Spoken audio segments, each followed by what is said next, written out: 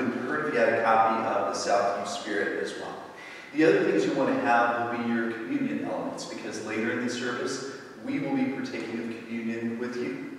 So if you need any or all of those things, you can just press pause right now, get everything in place, and once you've got what you need, then you can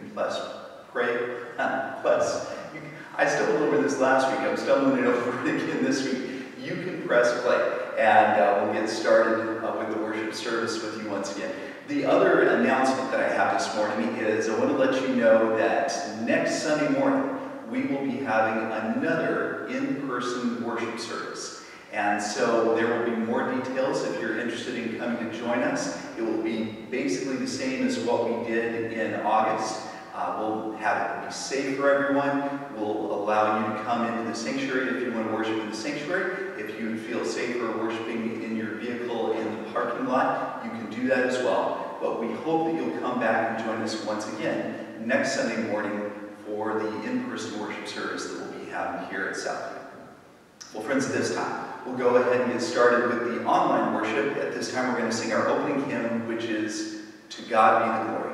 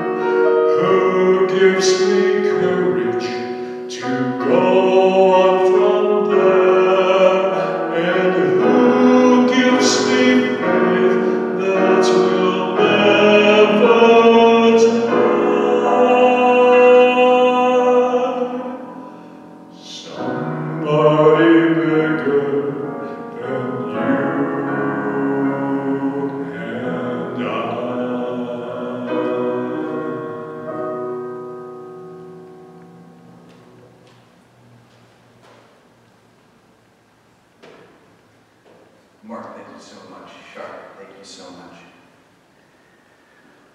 Well, friends, this is the time of the service when we share our joys and our concerns. And as I mentioned earlier, we have a joy for the fact that next Sunday, September 20th, we will be having another in-person worship service here. And once again want to encourage you to come and join us if you feel that it would be safe for you to do so. We do want to lift up in prayer those who are in hospice care. We want to remember those who have been in the hospital or rehabilitation. We want to lift up those who are battling cancer.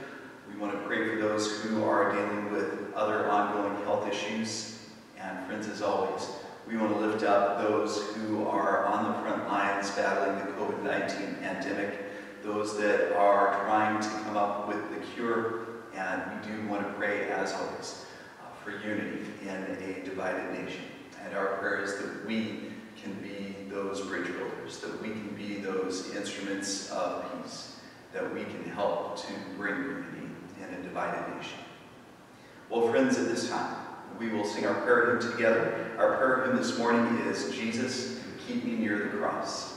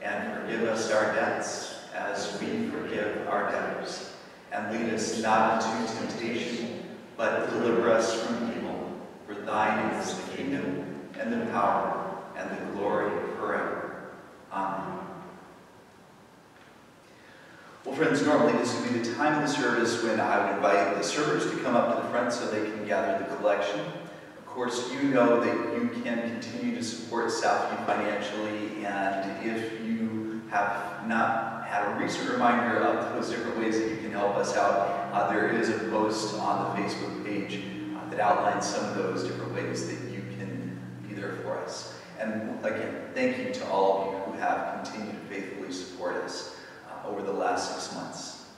And friends, at this time, we will go ahead and sing the doxology together.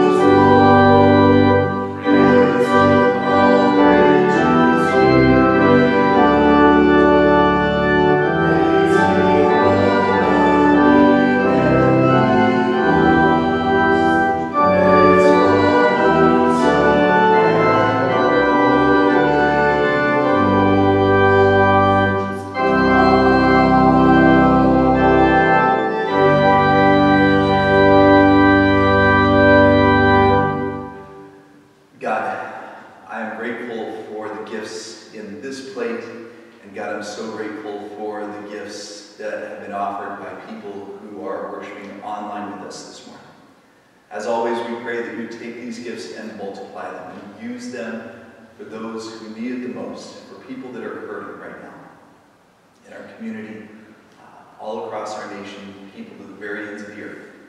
And God, we pray these things in Jesus' name. Amen.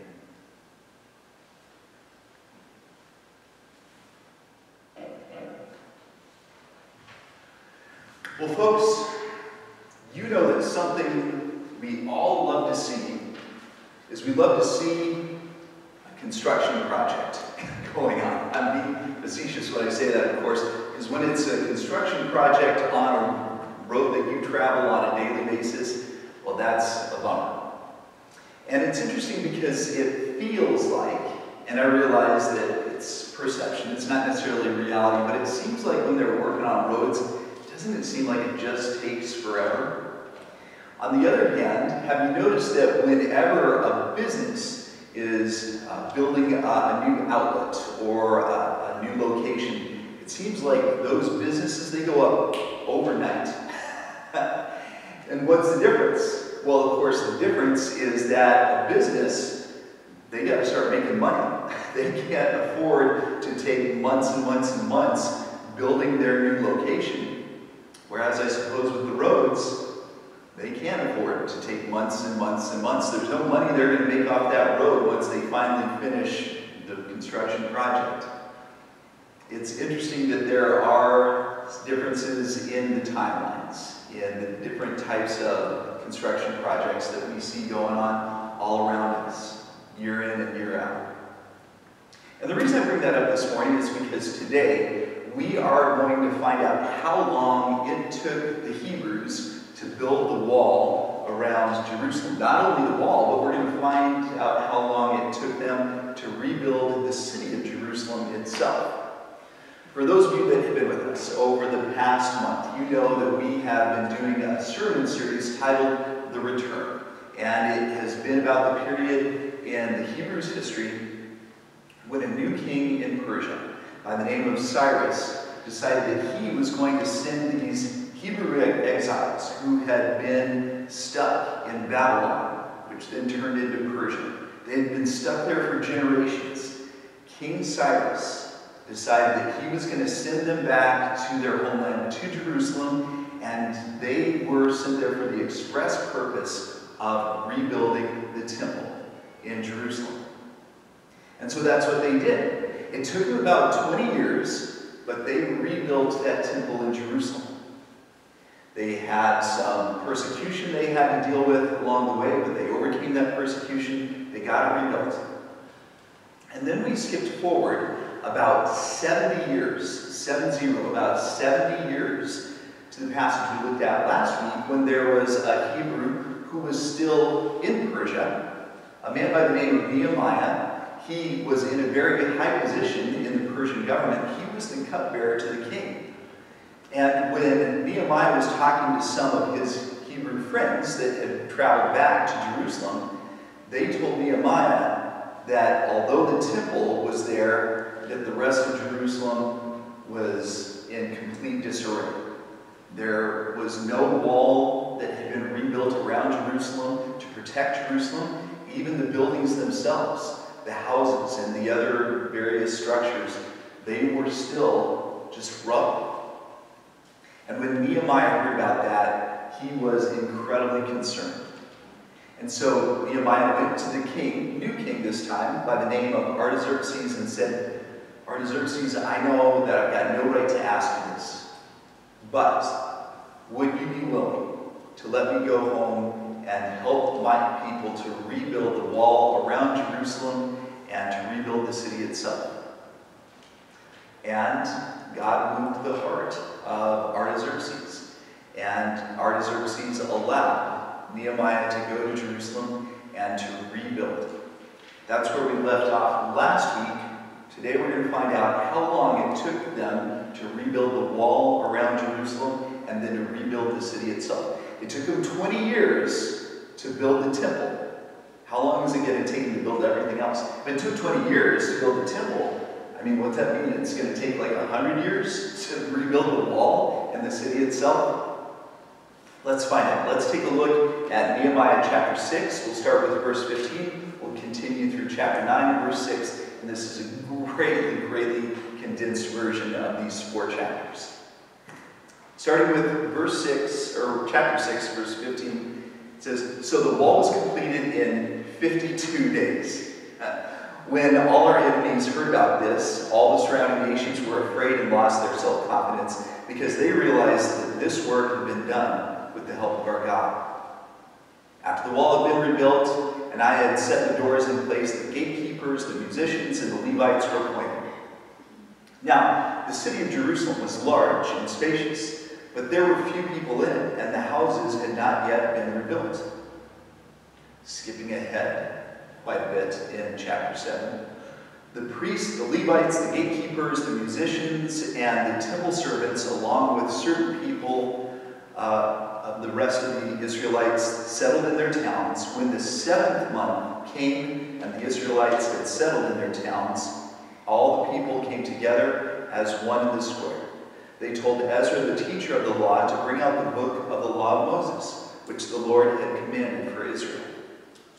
So, on the first day of the 7th month, Ezra the priest brought the law before the assembly. He read it aloud from daybreak till noon, and all the people listened attentively to the book of the law. Then Nehemiah the governor, Ezra the priest and teacher of the law, and the Levites who were instructing the people said to them all, This day is holy to the Lord your God. Do not mourn or weep. For all the people had been weeping as they listened to the words of the law. The Levites said, Stand up and praise the Lord your God, who is from everlasting to everlasting. Blessed be your glorious name, and may it be exalted above all blessing and praise. You alone are the Lord. You made the heavens, even the highest heavens, and all their starry host, the earth and all that is on it, the seas and all that is in them. You gave life to everything, and the multitudes of heaven worship you.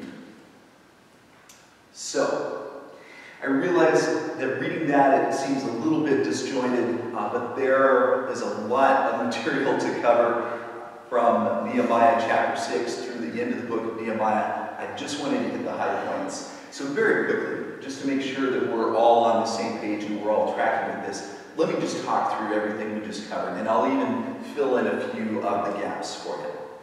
So again, we wanted to know how long it was going to take them to build the wall around Jerusalem. It took them 52 days. It took them 20 years to build the temple. It took them 52 days to build the wall. Because I think they had Nehemiah there to lead them. That certainly helped. They had adversaries who were going to try to hurt them if they could. And so, for a number of reasons, they got that wall built in 52 days. And it tells us there in verse 16 of chapter 6 that at this point, when all their adversaries that have been persecuting their rebuilding effort now for generations and generations and generations, when the adversaries see that the wall has gone up in 52 days, they just decide, well, obviously God is on their side. And at this point, their adversaries basically stopped the persecution.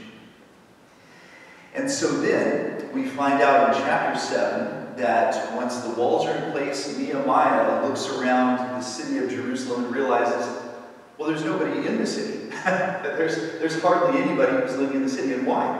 Well, because the city was still in rubble. I don't want to live in rubble. You don't want to live in rubble. And so Nehemiah says it's time for us to rebuild the city itself. And so that's what they do. And it tells us that it took them about 7 months to rebuild the city itself, which again, that's pretty incredible. The temple took 20 years, the wall around the entire city took 52 days, and to rebuild the city itself, it took them about 7 months. So, once they've got the city rebuilt, everybody moves back into Jerusalem. We've got a list of people there that moved back in verse 73. And then it tells us that they want Ezra to come and to read the law to them. And so that's what Ezra does. And in chapter 8, verse 3, it says that Ezra read the law from daybreak until noon. So what do you think daybreak was? Let's just say, for the sake of argument, daybreak was 6:30 a.m. So that means that Ezra was reading to them from 6:30 in the morning until noon, 5.5 hours. So I wanted to let you know, here at Southview, we're going to start a new service on the first day of the month, where you come to the church on the first day of the month at daybreak, and then I will read the Bible to you from daybreak until noon. Or maybe Cheryl McMurtry will do that for you. I haven't decided quite yet. We'll work out all the details, but we'll see you on the 1st of October. Can't wait. Can you imagine 5.5 hours? But the people ate it up. These people loved it. It says that they listened attentively.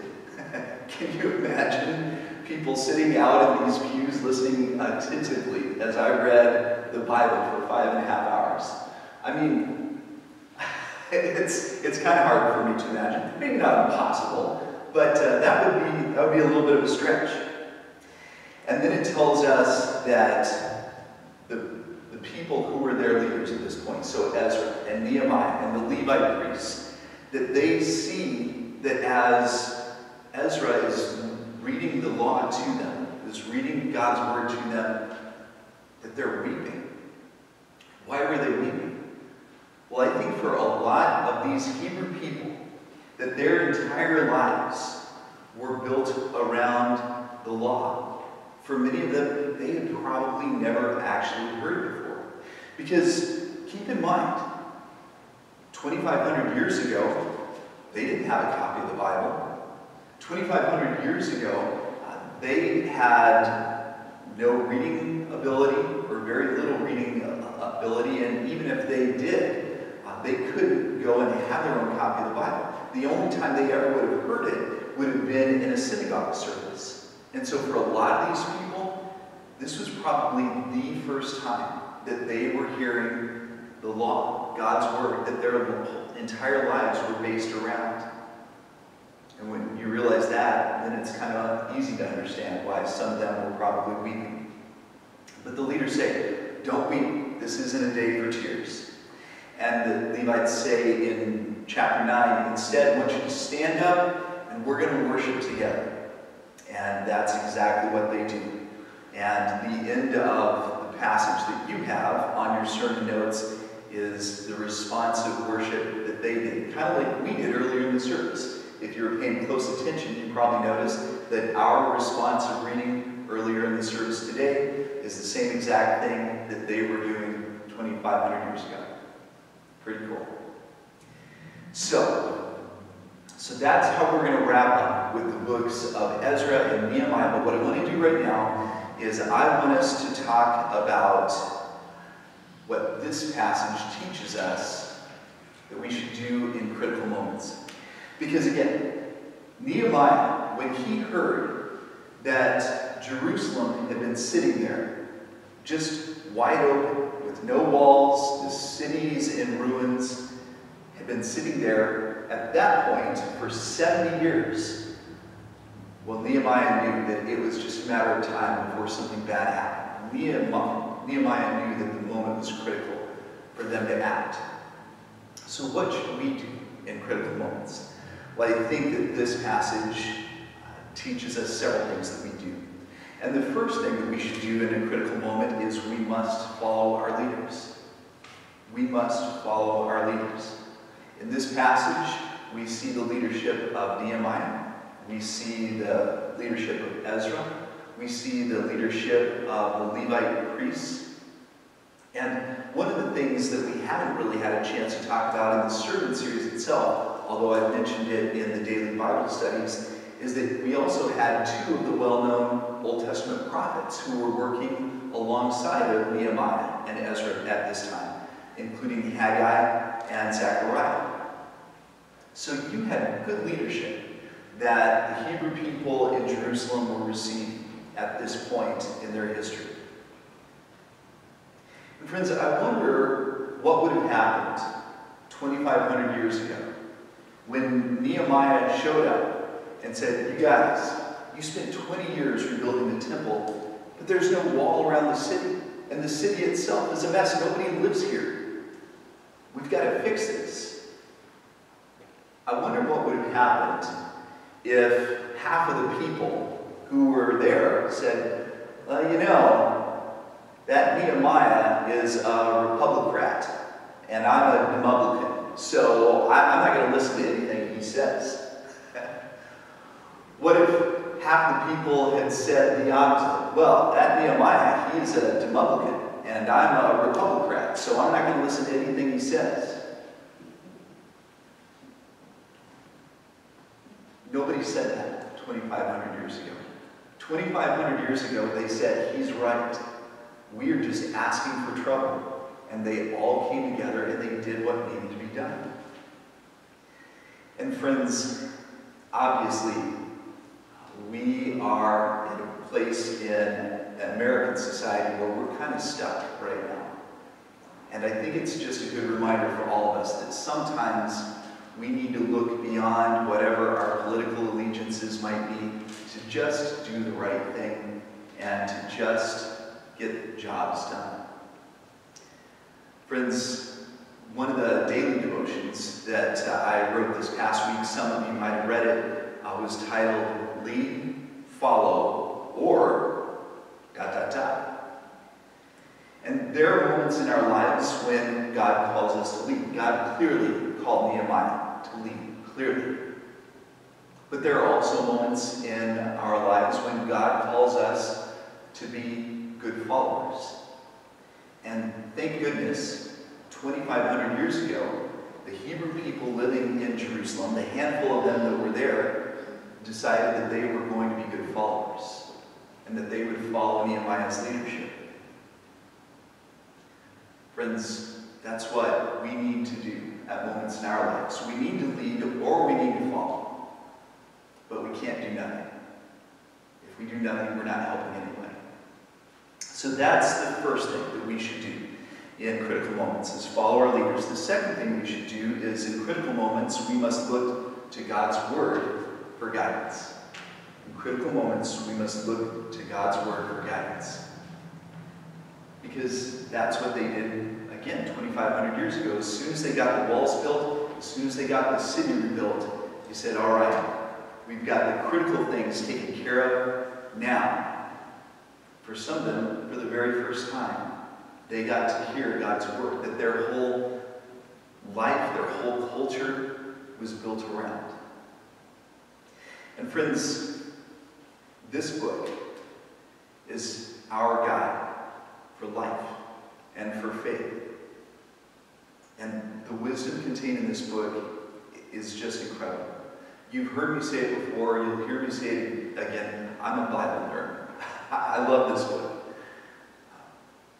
And I hope that you feel at least somewhat the same way. Maybe you don't have to consider yourself a Bible nerd, but I hope that you look to this book for your guidance for life and faith as well. And friends, I don't know this book inside and out. Just this morning, Mark, who sang earlier in the service, he said, hey, Pastor Kerry, isn't there one of the Old Testament prophets that's known as the son of dust? And I said, I don't know. And so I had to Google it, and sure enough, one of the Old Testament prophets, Ezekiel, is known as the son of dust.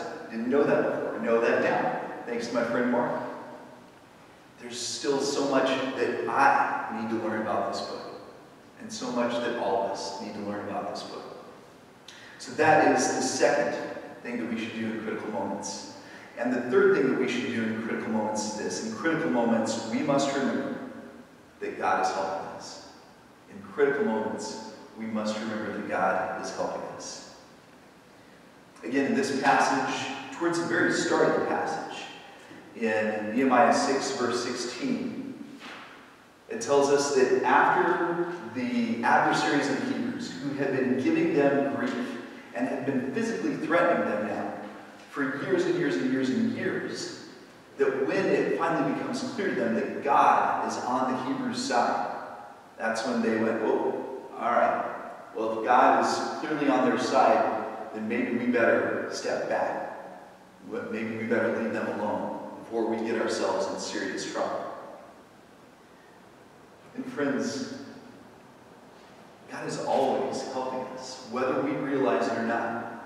I firmly believe that.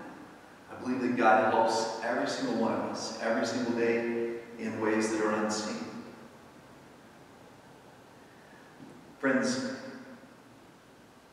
I hope that as we wrap up this sermon series, that we can be inspired by what we've seen in the books of Ezra and Nehemiah.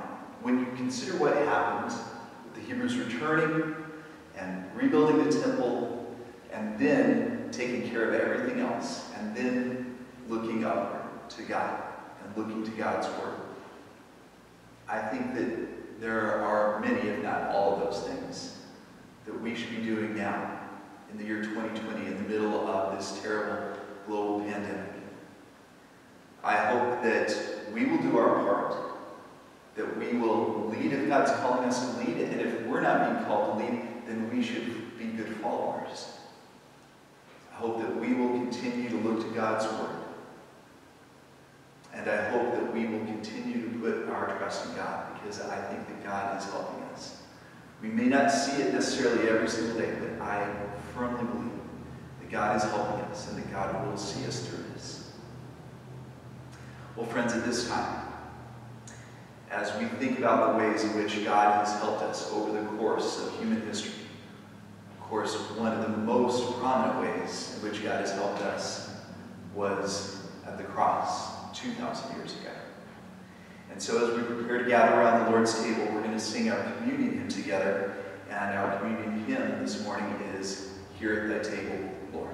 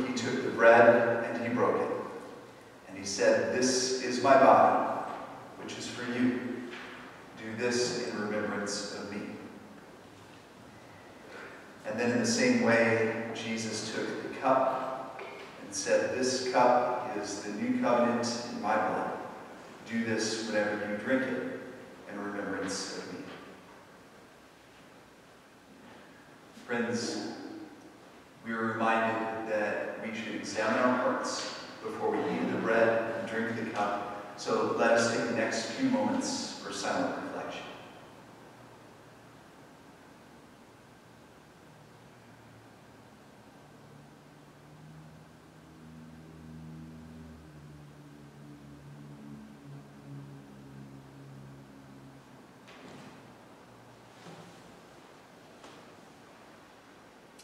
Dear God, we stand in awe and wonder when we consider the sacrifice Jesus Christ made on the cross, that his body was broken, his blood spilled, that we might know your life and love. As we come to this table and remember, in the eating of this bread and the drinking of this cup, your great sacrifice, we offer to you our sacrifices, our weak bodies, our divided minds, our broken spirits. We know that you can take us in our brokenness and transform us into a living sacrifice, good and acceptable, that Christ's love may be seen in our daily lives. We pray in the name of the one whose bread we eat and cup we drink. Amen. Amen. Friends, those of you who are worshiping with us online this morning, you are encouraged to take of your communion elements at this time.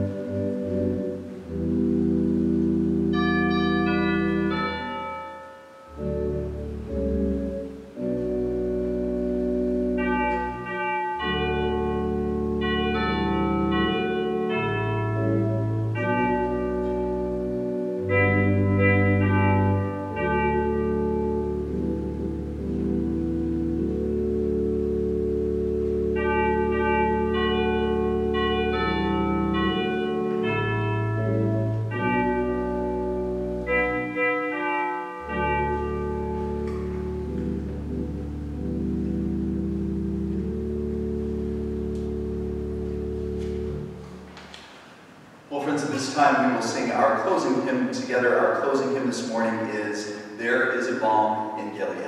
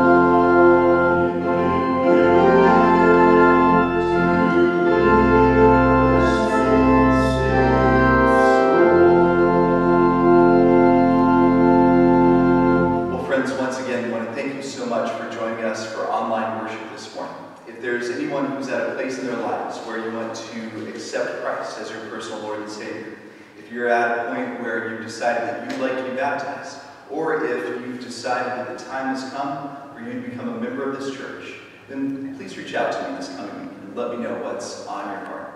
And finally, friends, for our benediction, as we go from here, let us go knowing that no matter what challenges we face in life, that God will provide, God will give us leaders, God will give us direction, and God will help us behind the scenes.